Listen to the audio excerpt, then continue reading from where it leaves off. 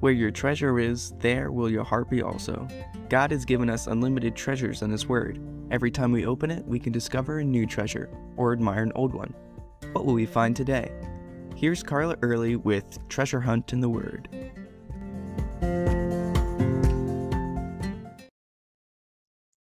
Have you ever felt that you were in the wrong place at the wrong time? Maybe in the middle of an intersection when someone ran a red light, or you got caught between two feuding family members at a reunion. We may feel like we're in the wrong place at the wrong time, but are we? If anyone had this feeling, it had to be Simon of Cyrene. According to Mark 15:21, Simon was on his way into Jerusalem, probably for Passover, just passing by when a Roman soldier randomly grabbed him and forced him to carry Jesus' cross to Golgotha. He may not have had any idea what was going on, and suddenly he found himself in the thick of it.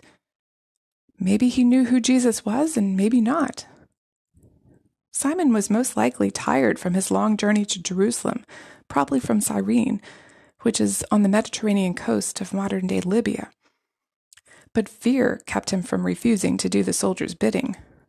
Just imagine how Simon felt that brief time that he followed a beaten, bloody Jesus up the path to Golgotha. He heard the jeers and mocking of the crowd. He felt the heavy, rough wood, probably with Jesus' blood on it, and now on him. He must have felt fear, confusion, anger, a wide range of emotions. He witnessed Jesus' suffering and anguish up close and personal. Did he melt into the crowd to watch the crucifixion? Even if he had hurried away quickly from the scene, he most likely heard the hammer driving the nails and the agonizing cries of the criminals. It wasn't a day he would soon forget. So what happened to him? We really have no idea. But the fact that his name is mentioned along with his city of origin and the names of his sons Rufus and Alexander tells me that this isn't the last time he has contact with Jesus. It sounds like he and his family became Christians. What a great testimony Simon would have had. He's the only one who quite literally picked up a cross and followed Jesus. As for his sons, Paul greets a Rufus in Romans 16:13. Church history says that Mark traveled with Peter to Rome, which means that he might have met Rufus and heard his father's story from him personally. Likely the seemingly random choice of a Roman soldier changed Simon's life forever. Had he entered the city 5 minutes later, Simon may have stayed out of it altogether. He may have gone on to the temple to sacrifice his lamb and keep the Passover without even meeting the true Lamb of God.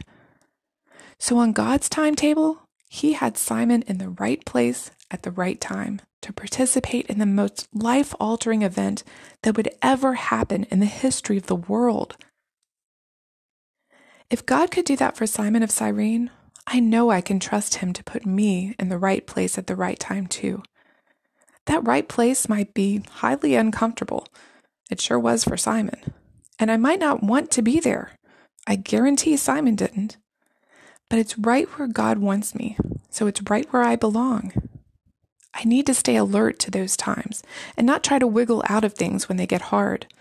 I need to listen for what God might be saying and learn what he might want to be teaching me. Maybe you're in one of those positions right now. Can you trust God, knowing he's in charge? Maybe you've been through one of those situations in the past. What did God teach you through it? How has it affected your life? You can contact us at treasurehuntintheword@gmail.com. We'd love to hear the treasures God has given you through His Word. You can listen to other episodes at our website, which you can find in the description below. Thanks for listening, and remember, where your treasure is, there will your heart be also.